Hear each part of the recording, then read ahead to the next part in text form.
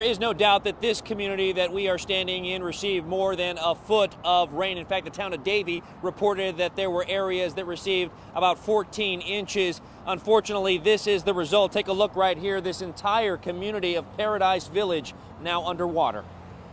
It was raining all night. It just didn't stop at all. Davie residents waking up to flooded neighborhood streets after hours and hours of torrential downpours Wednesday night. Here at Paradise Village, it's really hard to see where the lake ends and the road begins. Residents I spoke with just fortunate that this water didn't make its way inside of their homes. I've been here 7 years, and this has actually been the worst I have seen. We watched as some residents took their chances trying to drive through this community, and while some made it through just barely, others weren't as lucky. Really bad. How deep's the water? Almost to our knees.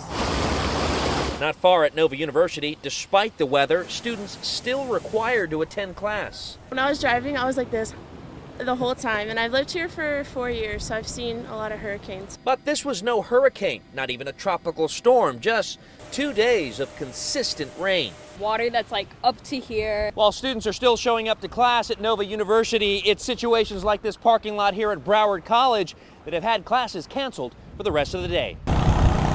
While people we spoke with across the county are now trying to pick up the pieces, they're just hopeful for some reprieve before another South Florida washout. It was nonstop, I don't know, 12, 13 inches of rain.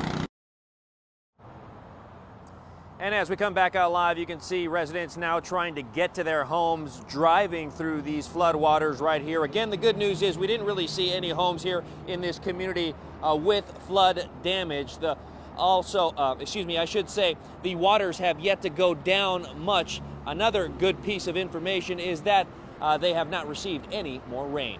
For now, here in the town of Davie, Roy Ramos, Local 10 News. Okay.